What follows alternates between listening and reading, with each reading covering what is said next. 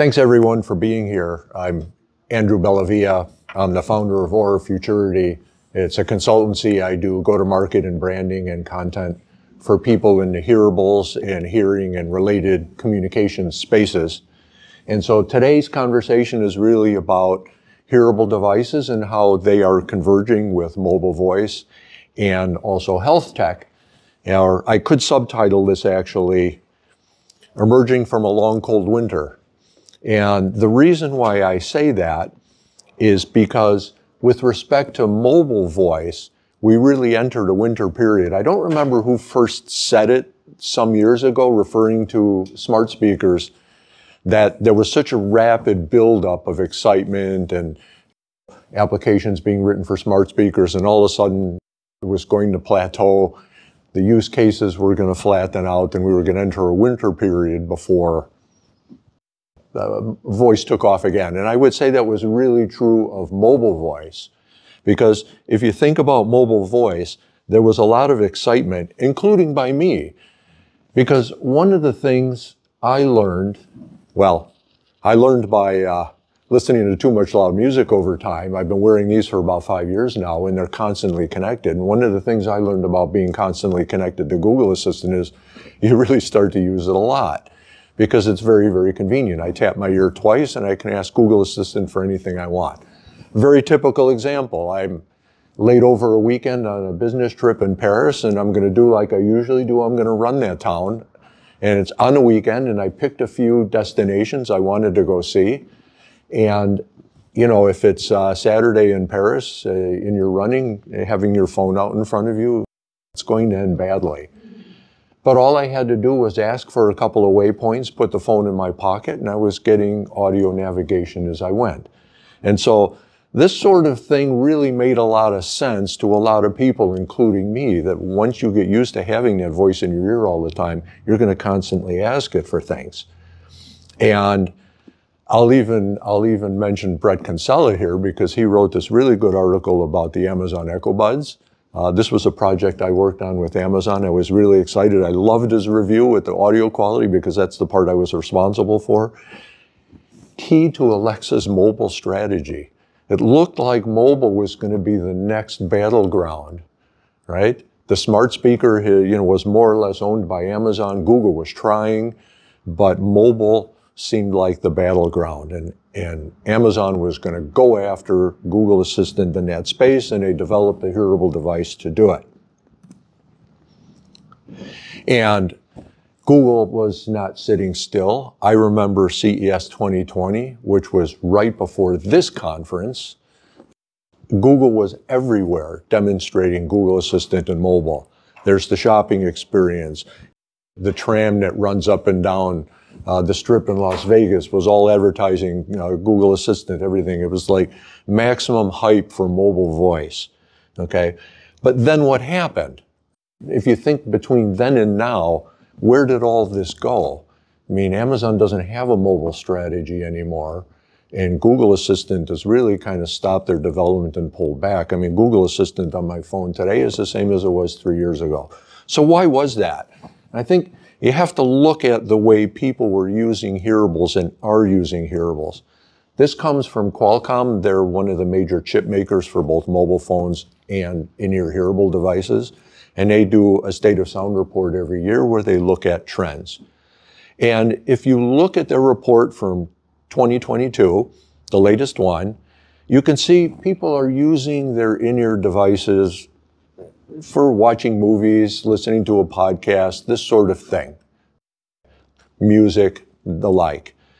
The use cases we're talking about here, which is mobile voice and health tech, they're really kind of down in there. So people were using these devices situationally. I get on the metro to commute to work, I pop them in, I listen to something, I get to work, I take them back out again. So this didn't really add a lot of value for mobile voice, because people weren't taking them out of their pocket to ask Google Assistant something, or Siri. They're not wearing them when they're not using them. So I want to watch a movie, I pop them in, I stop watching the movie, I take them back out. And so that's where we're at, and that's why mobile voice doesn't seem to have gained any traction. Voice itself did not drive hearable wear. People would not leave them in just for that case. Now, fitness and health is interesting. It kind of pops up there at the bottom. People are using them if they got earbuds that have a heart rate sensor in it, for example. They'll pop them in during exercise and then they'll take them back out. But that's really one of the technology intersections we're talking about here that's going to change as we go forward. Now, I also want to point out hearing assistance. That particular health tech case, because hearing assistance appeared on this survey for the first time. And when you look at people using their earbuds for hearing assistance for roughly an hour and a half, you can kind of think of that as corresponding to the case where I meet some friends in a loud pub or restaurant. You know, I'll use them to be able to hear them better against the background noise sort of thing. First time it popped up, it looks relatively low, but this is a really dynamic area right now. And a lot of that comes from the Over-the-Counter Hearing Aid Act. This goes back about 5 years, but the rule with the OTC first came into effect in October last year. And it enables people who have mild to moderate hearing loss to go buy an over-the-counter hearing aid off the rack at a big box store or ordered on the internet without doctor or audiologist intervention. Just simply go buy one, pop it in your ears, configure it, and go. And so that's been 6 months in effect now, and increasing companies are releasing devices. I actually just did a podcast with the CEO of JLab. They're doing a whole initiative including over-the-counter hearing aids as low as $99. And JLab, they build about as many earbuds as the entire hearing health industry makes hearing aids. Just JLab, okay? And they're a fraction of the consumer hearable market. So big companies are getting in this space. And what's important about that is this is a device that's meant to be worn. And so people who buy an over-the-counter hearing aid are going to wear them for much longer periods of time than you saw on the chart before. People might wear them through their entire workday, for example. And so this is one of the things, one of the use cases that are going to drive hearable usage up. Another one is noise cancellation. Who has noise canceling earbuds or headsets today? Raise your hands, right? Pretty nice. Especially if you live urban, it's a loud world out there. ANC is great. Well, ANC is getting increasingly intelligent. There are now devices that will situationally change the ANC mode. So you get on the metro where it's super loud, you'll get more ANC. If you're out on the street, you'll get a little less so that you can still hear your surroundings, but it's all muted and, you know, life is better than out there in the raw, loud environment. And so this is another use case that's causing people to start wearing them longer and longer, right? I leave my house, I get on the train, they're on. I get off the train, I walk down the street to my office, they're on. I can even leave them on in my office because in a quiet setting, these devices will let you hear other people. Someone comes up to say hello to you, you'll hear them. Okay, you can then turn the ANC all the way off and have a conversation, but you're not isolated from your world anymore. So it's really convenient to wear these for longer and longer periods of time.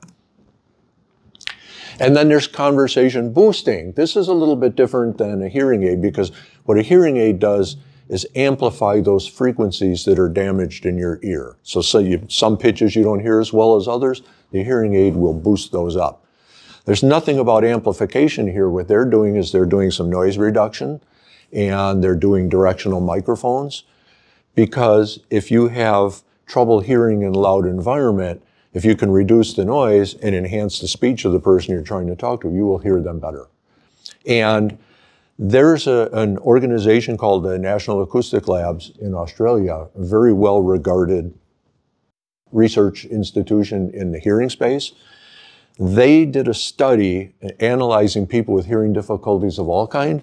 And aside from people who have measurable hearing loss, there's about another 25 million people just in the United States who say they have difficulty hearing, but they don't have measurable hearing loss.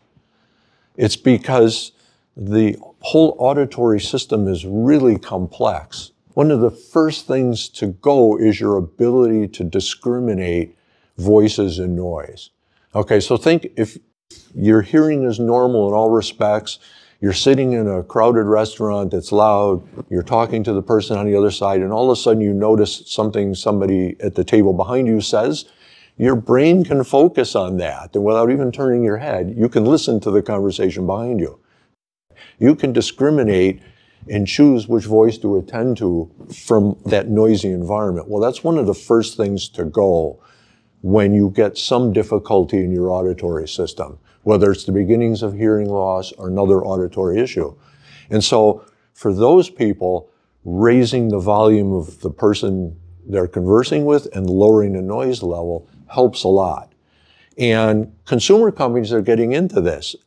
You can do this with AirPods Pro. It's actually an operating system feature. You can go in there and you can enable Conversation Boost and turn it on so that you get the benefit of higher speech level, lower noise level, and it really works. Some studies have measured that there's some benefit for using AirPods Pro. Well, that's, what, 100 million people walking around with AirPods Pro now, and as more and more people engage with this feature, they'll be wearing them for longer. And other consumer companies are getting into it too now. So this is Sennheiser. It's a pretty famous audio brand. If you're into audio, you probably know who Sennheiser is. Well, they're doing one of these as well. Same thing, no amplification. It's noise reduction and directional microphones. And they've even engaged Dee Snider, who was the lead singer of Twisted Sister, to do advertisements for them.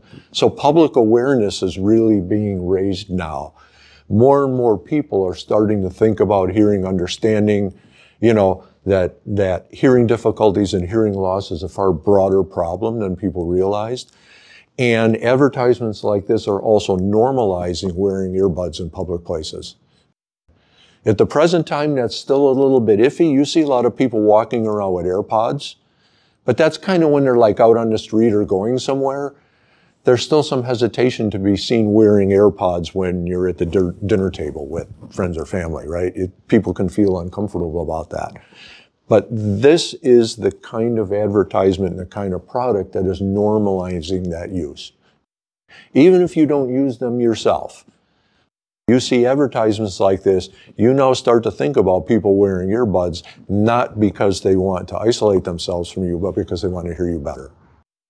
So this is driving a different approach to wearing in-ear devices for a longer period of time. Now, this sort of noise reduction right now, this is done with classical acoustic techniques. I can beamform the microphones so they focus more forward, and I can put some basic noise filtering to try and knock down the restaurant noise. But machine learning techniques are getting really sophisticated here and improving this by leaps and bounds. I'm going to show you a demo. I actually ran this demo on my kitchen counter just before I came to this conference. And it's a machine learning based speech from noise separation algorithm that for the demo is running on an iPhone. And I attached so the iPhone speaker or the iPhone microphone is picking up the sound, and then it's played out the speaker port or it could play to your AirPods. What I did was I attached one of these little wireless mics to it, and so then I could record it.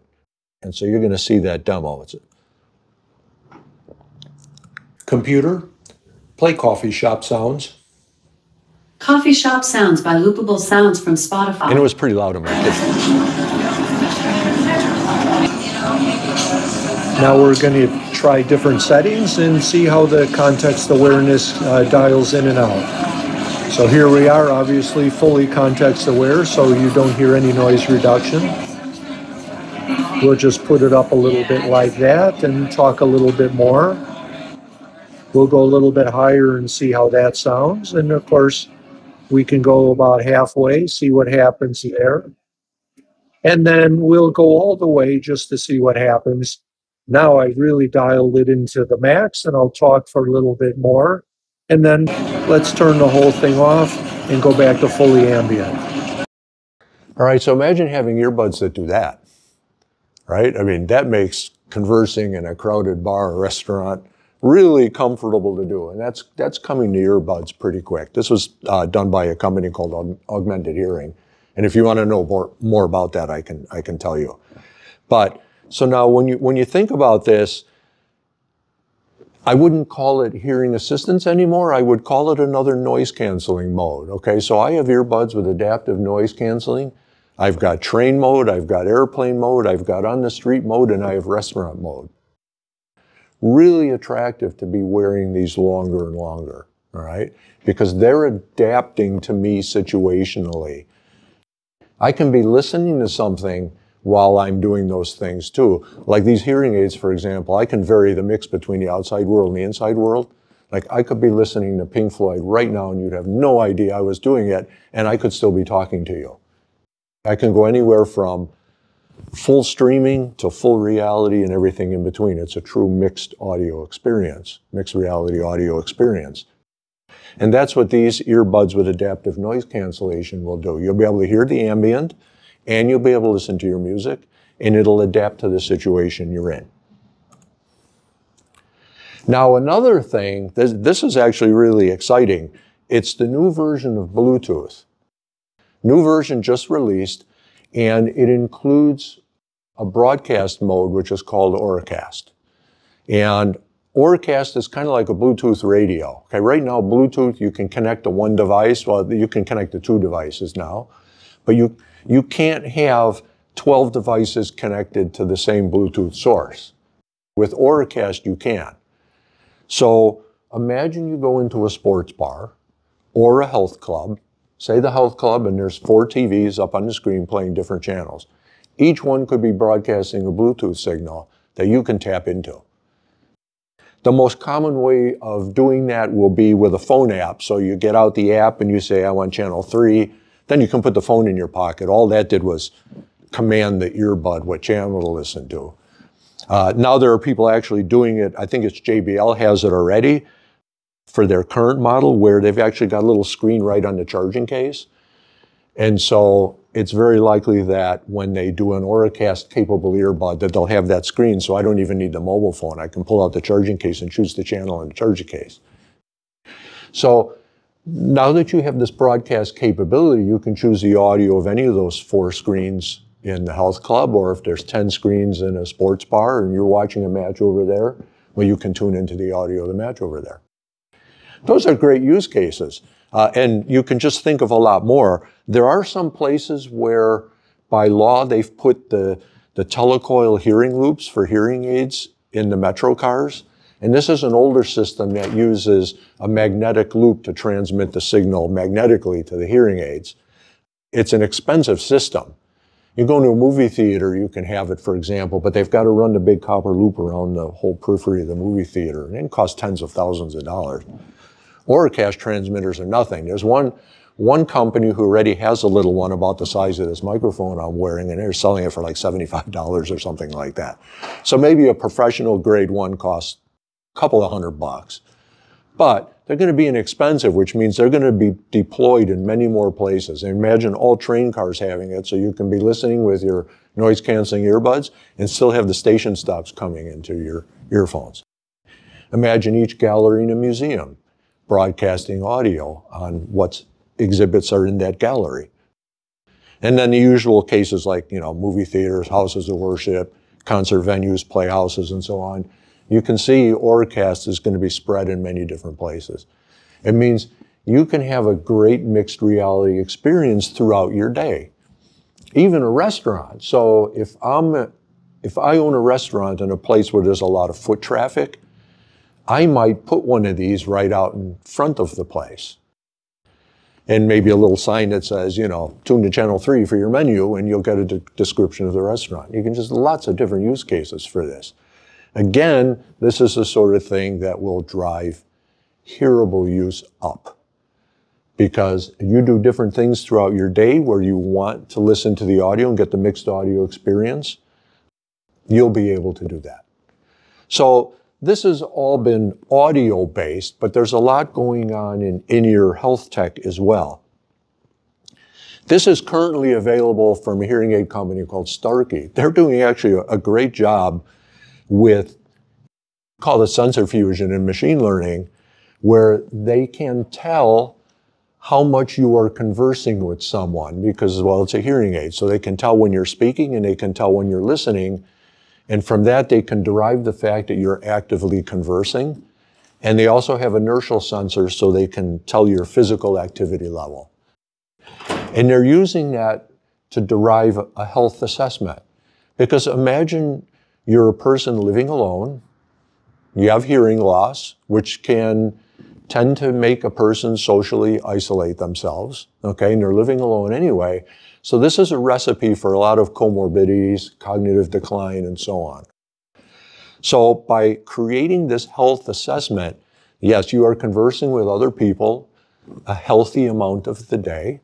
You're getting up, you're moving around, you're exercising, and you get a health score, which you can share with a family member or caregiver, by the way, so that they can see what your kind of health and well-being status is, all within a tiny hearing aid.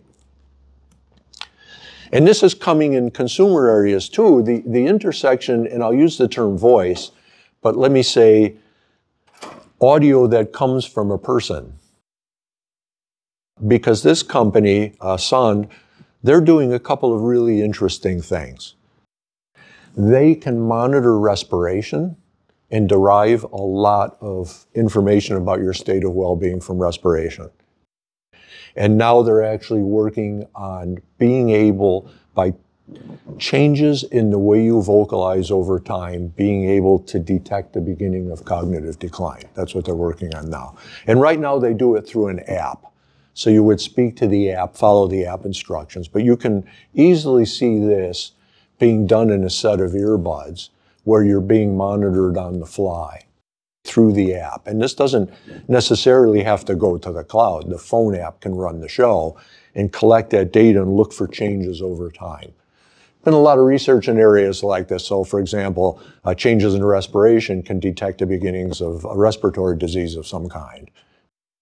So this has been done with other things too. There's a company who makes a connected thermometer, and they showed that they were picking up surges in COVID a week before people displayed symptoms by changes in temperature. So there's a lot of things you can do when you start monitoring vocalizations, coughing, respiration, and the like. And this is coming. This is coming.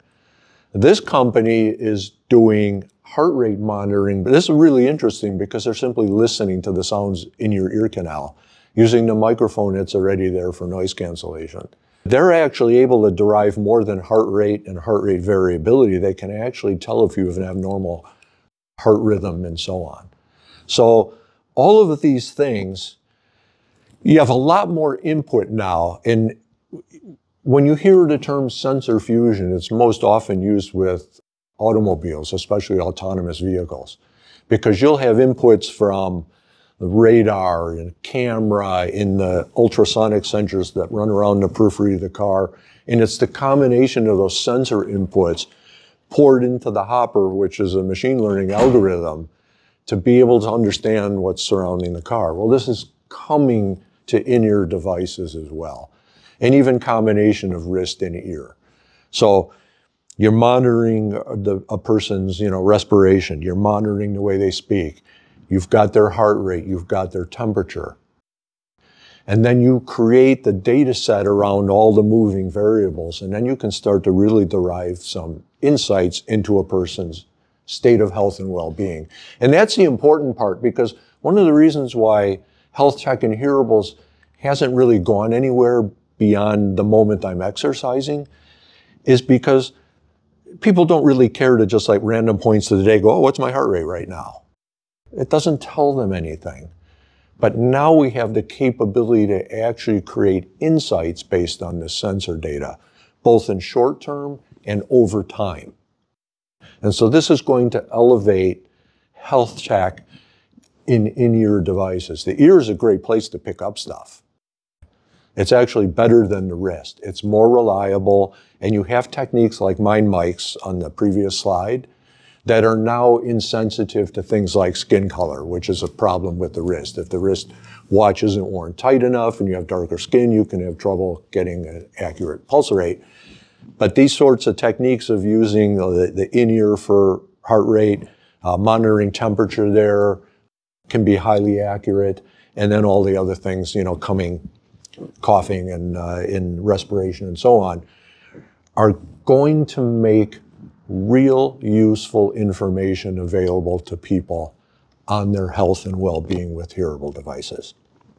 And so all of that, when you take it, people listening to audio, when they're wearing their earbuds for noise abatement in different situations, using it for hearing assistance and conversation enhancement, using it for health and wellness, all of those things are going to cause the wear times to go up. People are going to be walking around with earbuds, hearables in their ear for longer and longer periods of time.